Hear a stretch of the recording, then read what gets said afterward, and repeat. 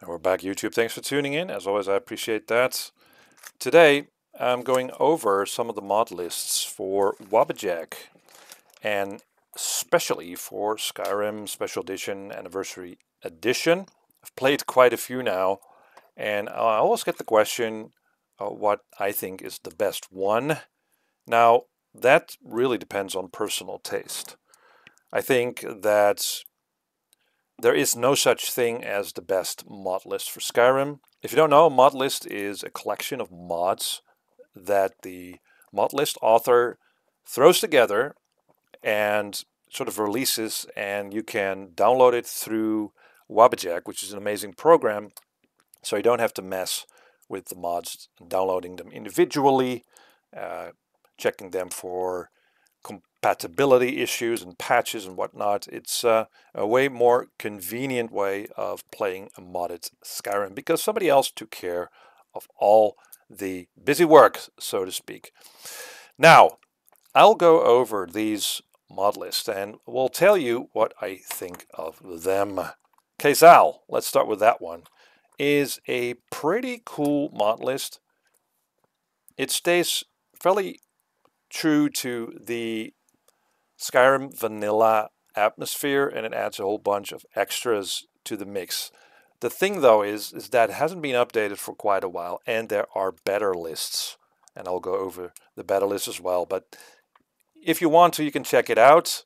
It's a personal mod list of the author, so yeah, you can check it out, but I think there are better ones. Aurora I did not play, is only a visual overhaul of the game, and usually I choose mod lists that include other things as well, like combat overhauls or other overhauls of gameplay elements, perks, magic, all kinds of stuff, not just the graphics.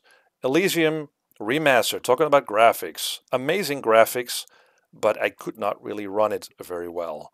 And it also says that you should really check whether you can run this. But for showcases and that, it looks great. For playing, not so much, in my experience. This one is a variant. This is the, how can I say this? Slidiken Strenuous Skyrim is a variant of the Phoenix flavor with more challenging gameplay elements like survival and that sort of stuff. I'm not really into survival, so I've not played this. But if you're into that and you like the Phoenix flavor, I'll talk about Phoenix flavor later, and you want survival, you can go for this one. Lorem is a more newer one by Biggie Boss. I made some videos on that, or one video at least. This is primarily a visual list. Loads of great graphics. It looks fantastic. It doesn't offer a lot of extra content in terms of quests or whatnot, but if you're looking for probably the best looking Skyrim, fantasy Skyrim, Lorem, you can't go wrong with. It also adds modern combat mods as well as Requiem, or a variant of Requiem where combat and progression is more difficult, more challenging, so to speak.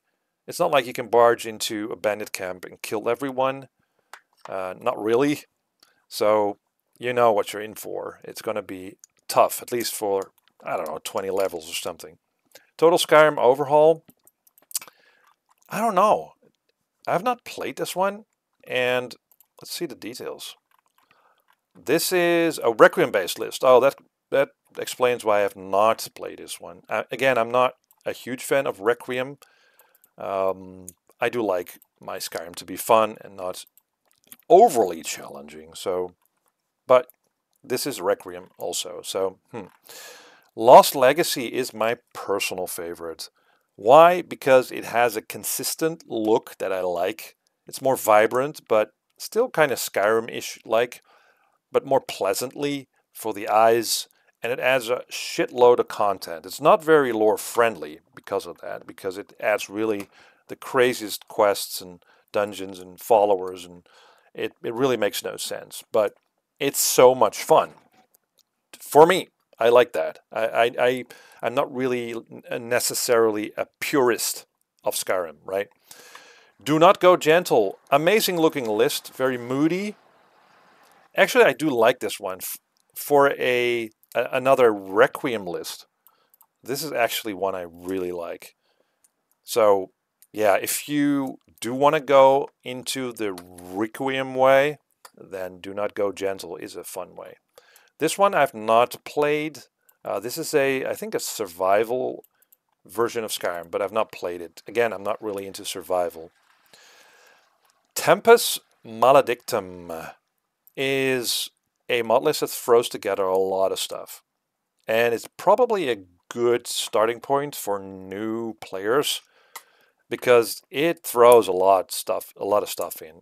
And I do think it runs better than Living Skyrim 4. Living Skyrim 4 seems to be very popular with people. It seems to be the go-to mod list just to hang back and play Skyrim. I just didn't like the aesthetic that much. Way too colorful. Tempest, I don't know. It just spoke to me more. But both offer. Well, I don't know if this Living Skyrim 4 offers the Legacy of the Dragonborn, but I know that Tempest does. So this is a way more more of a fun Skyrim, sort of a fantasy Skyrim that also has Legacy of the Dragonborn. So has Lost Legacy. But if I have to choose between Lost Legacy and Tempest, I'd still choose Lost Legacy just because of the fun. Nordic Souls I found quite depressing looking, but it's also one of those mod lists that throws in a whole lot of quests, and it is quite consistent, and the performance is also quite good. But again, I didn't like the atmosphere and the style of it. Just too drab, just too much of vanilla Skyrim, in my opinion. Halls of Sovngarde, I have not played because, again, this is a Requiem list. Legends of the Frost is a very good Vanilla Plus mod list. If you're not sure if your PC can run these mod lists, because, I mean, you can go completely overboard with mod lists, and it is, in any case, it is a heavily modded game you're playing. So if you are unsure about whether or not your system can handle it, start with Legends of the Frost. See if you like it. See if you can expand on it. This is one of those lighter lists where you can put in your own mods, the things that are missing in your opinion, to build upon, so to speak. Really cool list. I have it on my system just to experience that. How do you say that? That original look and feel. Although I don't think it's the best of the bunch because there are more lightweight lists, but it's a good one. It's a very good one. These I've not played, so I'm gonna skip over. Wildlander also. This is a survival. This one seems very popular with a lot of people. So if you're into survival, you can't go wrong with Wildlander. Skyrim Modding Essentials is for people who really want to get into the nitty-gritty of modding and make their own list. So you can learn how to do that. This could be very helpful. Fuluan, I've played this one. Really cool. Lots of cool combat, modern combat. I do like it a lot. New gear, spells, quest mods, but I had trouble running it for some reason.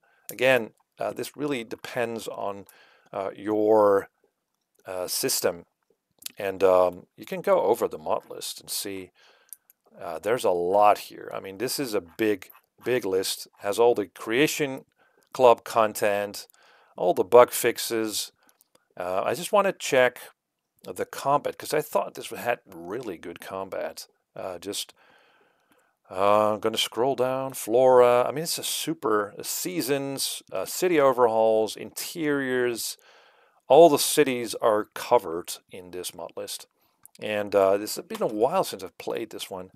But I remember, again, this being quite taxing on my systems. Has new creatures, clutter, water, furniture. It's not a list I would recommend you start with when you're not familiar with modding. Loads of armors, weapons, visual effects, E and Bs. So that's gonna be a little taxing on your system also. Where are the beast races? Hair, eyes, brows. So a lot of customization.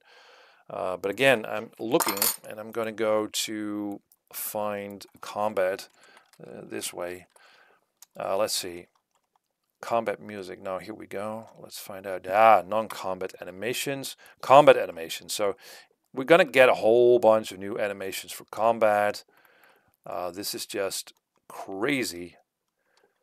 And you can see here, it's got blade and blunt, precision, TK dodge, dual wields, dual wield parrying, power attack, Sekiro combat. So yeah, it really focuses on that. I had fun playing that. If you're into more of a combat type of game, so they kind of mix things up here again. Yeah, the whole order is different now. Did I talk about Northern Experience? It's sort of, again, it's sort of an RPG-ish experience with combat. I think this also is Requiem. The Phoenix flavor, here we have it. It's the classic one. People seem to like it a lot. It hasn't changed over the course of the years very much. I think there is a one better mod list, and I'll come to that. Anvil, again, is a base that you can use to build upon if you think you know what you're doing, and you're going to add a lot of extra mods to your own mix. So this is a very lightweight list, so leaves a lot of room for experimentation. So here comes my all-time favorite, really. If you want to play a Skyrim Vanilla Plus list, then Winds of the North is the way to go, in my opinion, because Winds of the North feels like Skyrim, but it adds so much more to the mix. Combat, quest mods, but all fairly lore-friendly, as if they were always there.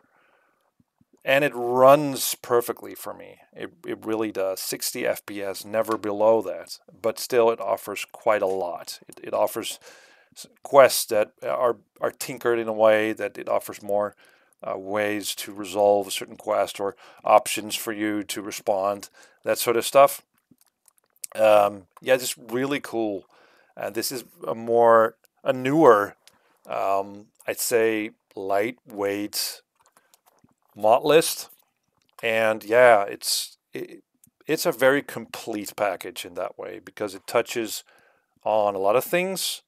So it makes the original graphics look better, and it has community shaders to make it look better, so everything sort of pops. I do like that, especially if you're very sensitive to colors and whatnot, like I am. This is a very good list to play. Did I miss anything else? There are quite a few lists for VR, but I don't have VR. I cannot stomach VR because of, motion sickness, mostly. So, yeah, we talked about the Phoenix Flavor and Legends of the Frost. Those two, and the Winds of the North. I would definitely pick Winds of the North over these two, although they are great lists, but a bit, redundant, maybe? I don't know. Let's move on. Anything else I have not talked about? Let me see. Let me check. There are so many lists, but there are some crazy lists. Yeah, not sure. I've not tried these. I think I've forgotten one. Let's see. What's this? Just a Humble Warden? I've not seen this one. Oh, this is a Dragon Age.